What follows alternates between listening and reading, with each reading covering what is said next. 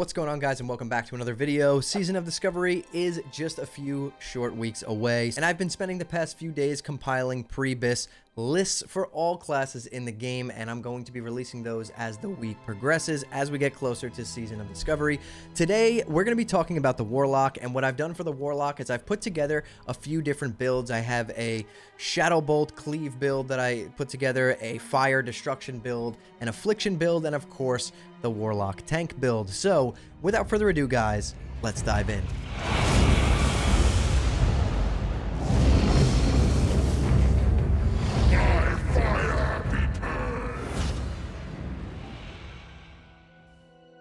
Okay, so the way this is going to work, guys, is I'm going to show you the build that I've done with our talents and runes, and then I'm going to go over some of the gear that you can equip for that gear slot. That would probably be some of the best pieces of gear that you can use before you dive into Blackfathom Deeps for the first time. Okay, so we're going to start off with my Warlock Destruction Shadow Cleave build. So the talents for this build are pretty simple. We're going to put 5 points into improved Shadow Bolt to increase our shadow damage on that target. We're going to get 5 points in Bane to reduce the cast time of our Shadow Bolt. We're going to get 5 points in Devastation to get that extra 5% crit chance, and then 1 point in improved Firebolt because we'll have our Imp out when DPSing with this build.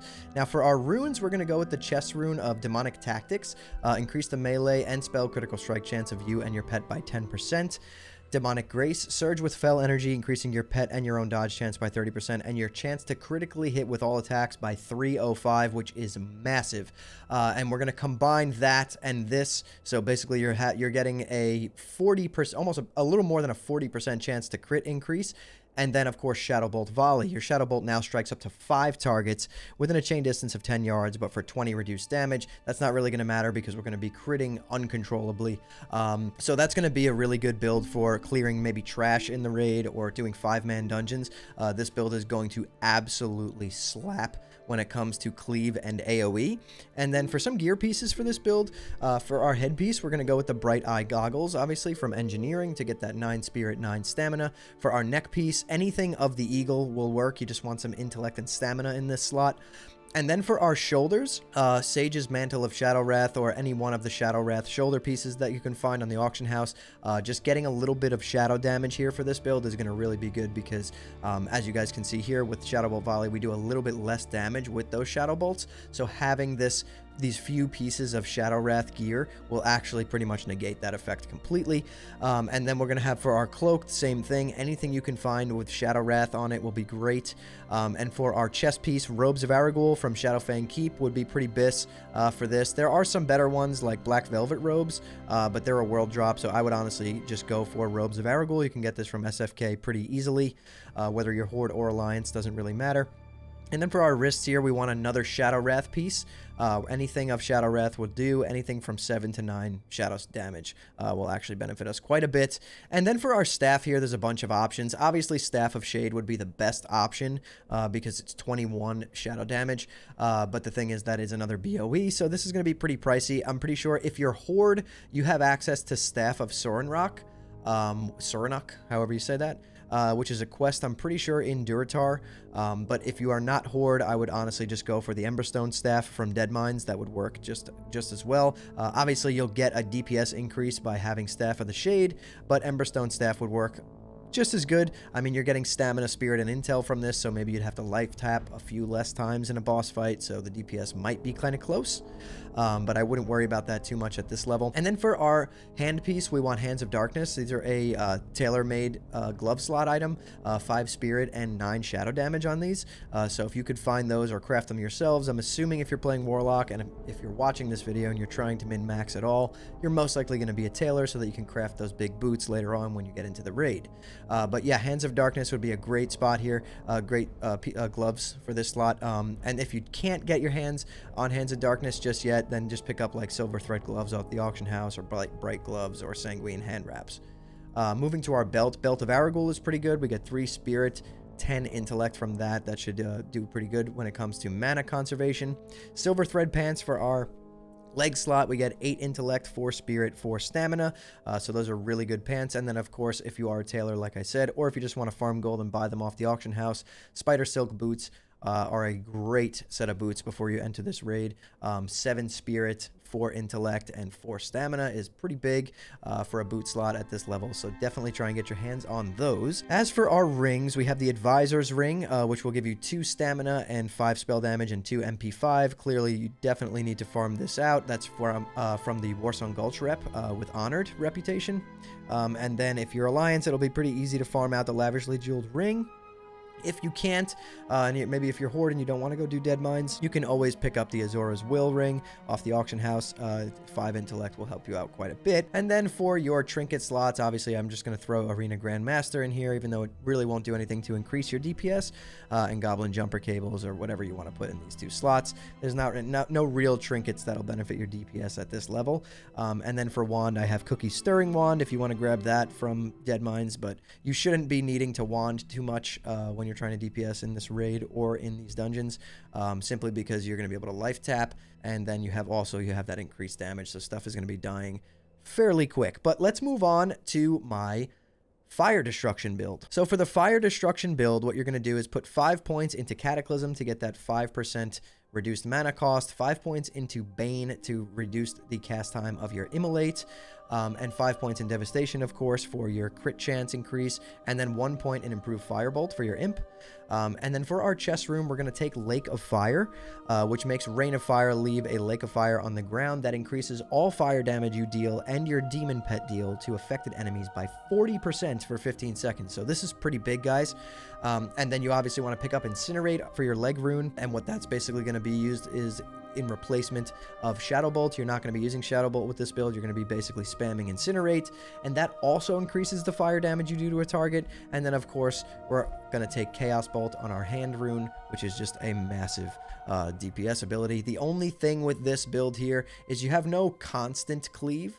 You have Rain of Fire, which you're going to be opening with on packs of mobs. And you could just spam it the entire time. And let's say, you know, you're fighting a boss that has 3 adds. You drop a Rain of Fire to get some AoE and get some cleave. Get that, you know, that fire damage increase on all of those enemies. And then you can just spam them down with Incinerate and Chaos Bolt on cooldown, of course. So that would be the talents for that. And then as for our gear, very similar to our Shadow Cleave build. The only differences here are going to be the shoulders. You want to go with the Feline Mantle from Shadowfang Keep. For our cape slot, our cloak slot, we want to do Elder's Cloak of Fiery Wrath, or any of the Fiery Wrath cloaks will do. So if you just search up Fiery, you can see there's a ton of them.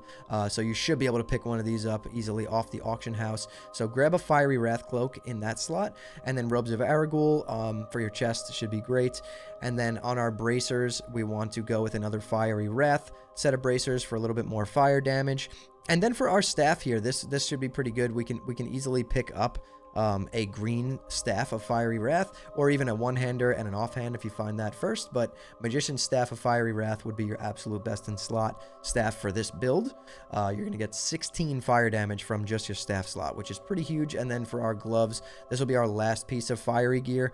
You can pick up the Raincaller Mitts of Fiery Wrath for 11 extra fire damage. So that'll be pretty strong. And then for our belt, same as the other spec, Belt of Aragul. Silver thread pants are really good, of course. And then Spider Silk boots. There's really nothing better than that at this level. And then Advisor's Ring from that Warsong rep, Honored again. Lavishly Jeweled Ring if you're Alliance and you want to farm Dead Mines. Or even if you're Horde and you want to farm Dead Mines. Nothing stopping you from doing it. But again, you can always pick up Azora's Will or Chrome Ring of Intellect. Any of these Intellect rings will do. And then for trinkets, of course, Arena Grandmaster, Goblin Jumper Cables, whatever you want to put in those slots. Completely up to you.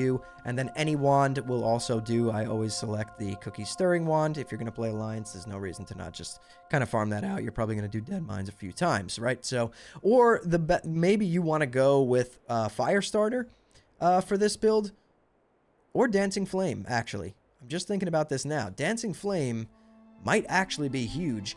If you take into consideration the fact that your Incinerate and your Rain of Fire are basically making enemies take more than almost double fire damage, and you go or maybe something's at, you know, 10%, 15%, and you don't want to life tap and then start casting again because you're going to lose a ton of DPS because it's going to die too quick. You know, you drop a quick Rain of Fire and an Incinerate, and now you just spam your wand. If it's fire damage, they're going to take increased damage from that. So moving on to our Affliction build. So for our Affliction build, you guessed it, we're going into the Affliction tree. So we have 4 points in Suppression, 5 points in corruption. We want those points in suppression so that your casts don't get resisted, especially at this level. 2 points in improved life tap, 1 point in amplify curse, 3 points in curse of agony, and 1 point in nightfall. To be honest, at level 25, your talents aren't that detrimental to how your character is going to play and how much DPS you do, so don't worry about the fact that we don't really have that great of talents at this level that are going to benefit an affliction spec. But these will definitely help. You obviously want instant corruption, and the basically 8% hit chance is great. And then amplify curse and improve curse of agony for bosses is going to be awesome as well. And then for our chest room, we have master channeler. What this does is it basically takes drain life and turns it into a dot and makes you heal more from it. You probably don't need the healing if you're in raid and getting healed by healers, but it's going to basically allow you to place another dot on the boss that you don't need to sit there and channel anymore, so it's just a straight up DPS increase, so you have to take that. Everlasting affliction, meaning drain life, drain soul, shadow bolt, shadow cleave, searing pain, incinerate, and haunt. Refresh the duration of your corruption on the target, so you always want to take everlasting affliction. It's very similar to how affliction warlock plays in wrath. You're going to put your corruption up, and then when you're spamming shadow bolt outside of keeping your other dots up, or haunt, it's going to constantly refresh corruption, so you're never going to have to cast corruption again as long as you don't let it fall off. So that's the build. Let's head on over to the gear. The gear for this build is going to be exactly the same as our Shadow Cleave build. You want just, you know, those few pieces of Shadow Wrath gear to get you up to kind of like anywhere between 40 to 55 Shadow spell damage, and then fill the other pieces out with like the Bright Eye Engineering Goggles, Robes of Aragul, Belt of Aragul, Silver Thread Pants, Spider Silk Boots, the same rings. You want to basically kind of balance it between, you know, 3 to 5 pieces of Shadow Wrath gear for the spell damage, and then fill out the rest of your gear slots with intellect, stamina, maybe even a little bit of spirit. So moving on to last but not least, the Warlock tank build. So when we take a look at our talents here, there's nothing in these trees aside from 5 points in demonology that really is going to make your tanking great at level 25. I think just the fact of using the Metamorphosis rune is going to make up for that, though. So basically all you really are going to do here is put 5 points into Demonic Embrace to get that 15% extra stamina, 5 points into Cataclysm in the Destruction tree because you're going to be spamming Shadow Cleave and Searing Pain, so this will make it so that all of your, basically everything you're casting to maintain threat and do a ton of AoE damage is going to cost 5% less mana, so obviously we want that. I put 5 points into Improved Corruption. I guess when you're, you know, fighting a boss, maybe you can just throw Corruption up there as you're running in, but right before you charge maybe. And then 1 point in Improved Imp. I'm not sure how this is going to work, if we're going to have a pet out while we're tanking. It doesn't really say anything about that in the rune, like if we're not allowed to have a pet out. So if we are going to have a pet out, I'm assuming it's going to be the Imp giving the stamina buff and sitting back with the entire raid just DPSing for you. So that's why I put this point here, but that's subject to change. And then for our runes, obviously we want Master Channeler to make Drain Life no longer a channel, just like the Affliction spec. It's going to be a dot that you throw up, and it's going to heal you for 50% more each time it deals damage, so you kind of have a little bit of self-sustain there, which is really nice. And then for our leg rune, Demonic Grace, this is basically a big cooldown that's going to give you 30% dodge chance and 305 crit, which is enormous. You could pop this as you charge into a boss or to a pack of mobs to just, and then start spamming Shadow Cleave to kind of help you just immediately get all that threat, and you're also going to be dodging 30% more, which is great. And then Metamorphosis clearly is the tanking choice here. It's going to increase your armor by 500%. It reduces the chance you'll be critically hit by 6%, increases your threat by 100%, increasing mana gain from life tap by 100%. It's just massive. And Searing Pain, it will turn into an instant cast. Shadow Bolt will become that Shadow Cleave that hits up to 3 nearby enemies. Curse of Recklessness will now be your taunt, and you'll get Demon Charge, which is basically like a, an out-of-combat charge that will stun the enemy for 1 second. And Demonic Howl, which is basically an AoE taunt, forcing all nearby enemies to focus attacks on you for 6 seconds. As for the gear for this build, we're obviously going to want those Engineering Goggles again for that stamina and that spirit. For our neck piece, anything of the eagle will work. For our shoulder piece, same thing. You want of the eagle, get that intellect, get that stamina built up a little bit more. Remember, we do have that talent. Demonic Embrace increases your total stamina by 15%, but reduces your spirit by 5%. So yeah, anything with stamina and intellect is going to be absolutely amazing for Warlock tanking. I have pretty much of the eagle for my neck, shoulders, cape, For our chest, obviously, Robes of Aragul are there's nothing better than that for you right now. For your wrist, silver thread cuffs, you want that 5 intel, 2 stamina. You can even enchant them with 5 intellect for a little bit more mana. And then Staff of Shade, again, is probably the best in slot weapon here. This is going to increase, you know, the damage of your Shadow Cleave, which is massive. If you can't find that on the auction house or can't afford it, we can always go with a Shadow Wrath staff, like the Magician's Staff of Shadow Wrath, which is 16 shadow damage. And then Hands of Darkness, another tailor crafted glove slot item that gives you 9 shadow damage and 5 spirits. Warsong Sash. This is going to be great for the Warlock tanking spec. You get this from Ashenvale. It's 9 intellect, 4 stamina. Can't really beat that if you're going for a stamina tanky, you know, stamina and intellect Warlock build. Silver thread pants again. Spider silk boots again. Advisor's ring again. That's the Warsong rep ring. And then in the other slot here, we do want to put any ring that has of the eagle. Chrome ring of the eagle would be perfect. 4 intellect, 4 stamina. And then here, trinkets might matter a little bit. Arena Grandmaster, farming this out if you're doing Warlock tanking would be pretty beneficial. You're getting an extra dodge chance all the time. And then an on use that'll give you a shield that gives you from 750 to 1251 absorption. So that would be pretty useful. And then you could just throw anything in the other slot here. And I grabbed Cookie's Stirring Wand for the wand slot. However, when you're tanking, I don't think you're going to be using a wand very much. But yeah, guys, so that's all the Warlock builds that I've come up with. That's some of the pre-raid best in slot gear for Warlocks that I can find. I've done a ton of research here, and I've been looking and looking and looking for the past few days at all the classes, all the gear. I'm driving myself nuts, but I'm honestly so excited to play Season of Discovery. That's why I'm doing this stuff. So if you guys enjoyed this video, hit that like button. I really do appreciate it. And honestly, share it with a friend. Anyone who's on the fence about playing Season of Discovery, send him some of my videos.